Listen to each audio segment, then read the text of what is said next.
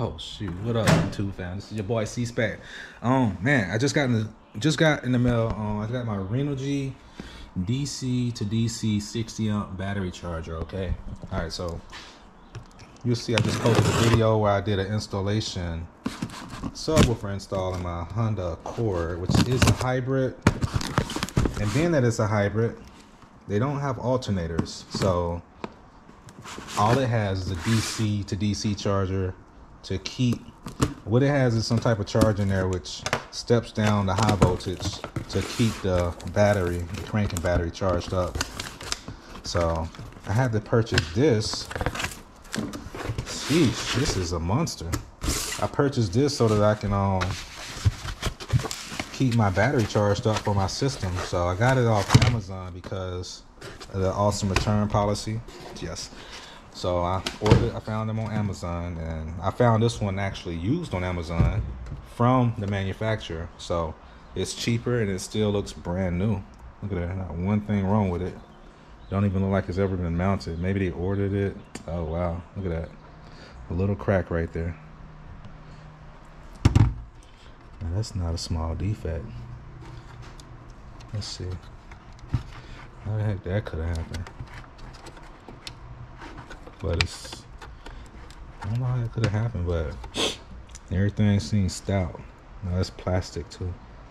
Okay, so all the switches are flipped down. You got to make sure you put the switches in the right location for the type of battery it's going to be connected to charging on your vehicle.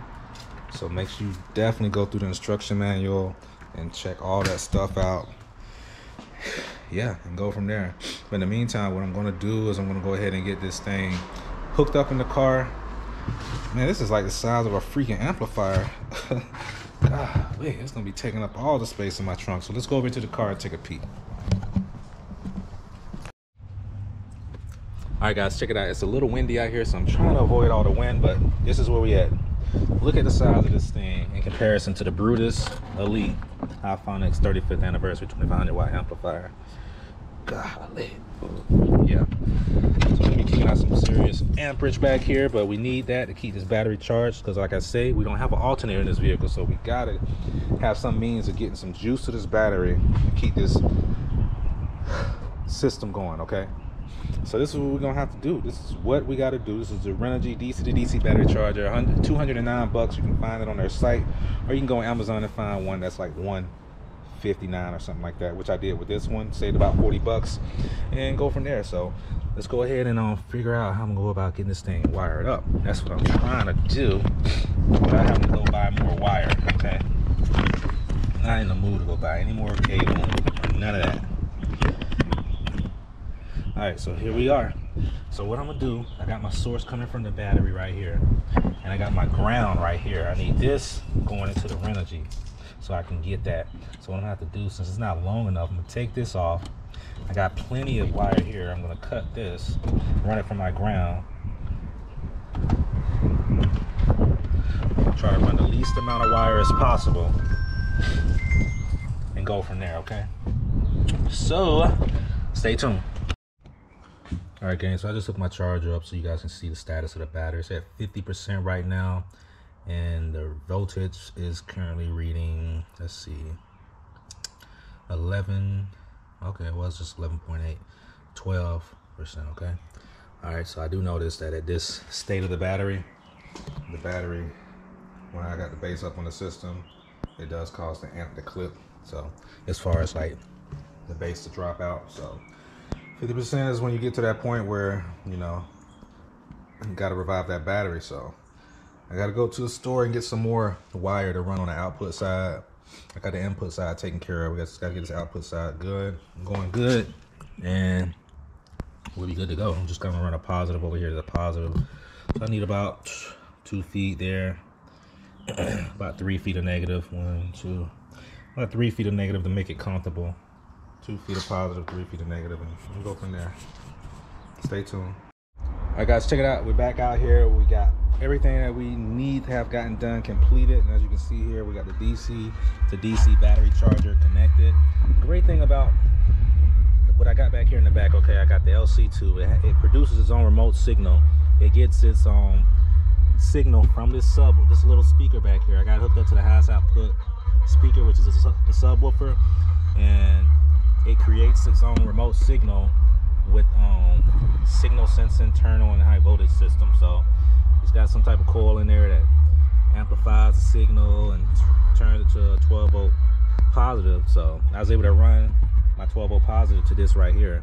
This doesn't turn on until I turn on the car, because this gets a signal from the speaker. So yeah, that worked out perfectly.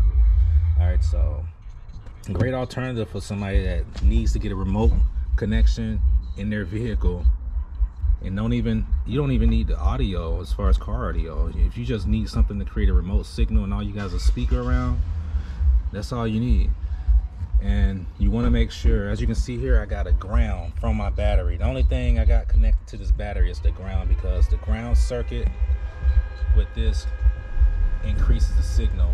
Like if I disconnect my ground, this will be going on and off. When it's grounded to the same source as a speaker, your signals, everything is much more solid. Okay, so I got the negative grounded just so I can get that ground signal through the wire going to the amplifier, in which I got my ground connected up here to this ground here. All right, and that keeps it on even when I turn the volume all the way down. Okay, so this right here, I got my float and all that stuff set based on these dip switches here. You can hear it going on in the office because it has a float charge state. Once it hit that level, it turns off and it turns back on and on and off. It does its thing, you know. So it's doing what it got to do to maintain the right voltages. So that's all that matters. Okay. So man, we finally got it done. I just had to run to the store and get some terminal connectors. This is what I got right here, man. This thing, I thought I was gonna have to run to the audio store, but I went to Walmart and I just got this right here, battery cable post. As you can see, I cut this part off right here. Cut that off, and I didn't even need to put a connector on it. That worked out perfect. Took my drill, opened that hole up a little bit more so the screw can fit, and I'm gonna take this one back. And everything else worked that I already had. Okay, so we got voltage source coming from the battery. Voltage right here, this 12 volt negative, is grounded to the vehicle. We got 12 volts going to our battery, positive, 12 volts negative going to our battery. And of course we got 12 volts off the battery, positive negative going to the amplifier. Okay, so again gang, that's it, man. Brought to you from Renogy. All right, this right here is how to get that battery charged in your hybrid system. Okay, shoot, you can't beat that, man. No alternator, we're maintaining power. Now I would say that being that this is operating, and because it's using the battery voltage up front, which is maintaining this voltage off of the car, it will probably cause the car to run a little bit more. Not too much more, but I would say it's going to cause the car to run a little bit more so that that battery up front can maintain charge. Not sure how that system works. I'm sure it gets its power from the batteries in the car. When the batteries come down, of course, yeah, it's going to cause the engine to kick on to charge some batteries back up. So yes, it's going to cause the car to run a little bit more. Not too much more, I'd say, but definitely more. So just keep that in mind. You can also put this on a switch if you want to. I got mine automatic, but you can put the remote wire to turn this on a switch and go from there. It also has a limiting current connection here. If you connect that limiting current to a 12 volt source, it limits the current. Now let's see as far as the specifics of what it does with this limiting current feature. All right, so grounding, DC output, D plus ignition, like I say, and this is to turn it on, and LC current limiting. Charge, this DC battery charger features 50% current limiting from the rated specification when connecting the LC terminal. Current limiting is instant and recommended to be connected to the same location as the battery plus. Alternatively, you can toggle current limiting to your liking by connecting the LC terminal to a starter battery position positive terminal. In this fashion, current limiting will always take until removing the LC wire from the battery terminal to revert to the normal amp rating. Amp rating, if it's rated at 60, current limiting would be at 30. So that's if you want to limit the current. I don't really want to limit my current. 30 amps is good, but I could hook that up if I realize that my battery is maintaining charge based on the use that I put it on. So with that being the case, I'm gonna use my system to the fullest and check my batteries, and if it's maintaining charge real good, then I'll take advantage of the current limiting feature. But until then, rock on, get all the juice that we can to that big hungry amplifier. Okay, isn't it what it's all about? High current, get it there so that thing can pump. I'm pretty sure my bass is going to be a whole lot better, man, because I've always operated just off 12 volts and below because there being no alternator. But this right here is really putting out, so it's great, man. This is great. All right, gang, check it out. I had to do a little quick change real quick. I was getting from all the bass, getting a little bit of chafing noise from the amplifier against the box, so I put the amp down here, put some screws back in these holes to block those holes off, and Can you tell them to watch Auxilary? Tell them? Yeah, Daddy let them know when we get some stuff on there. But yeah, so yo, that concludes it all though, gang. Renogy DC to DC charger, the high phonics. We got a whole setup right here. And you already know what time it is, man. In the hybrid. Yeah, yeah. Great.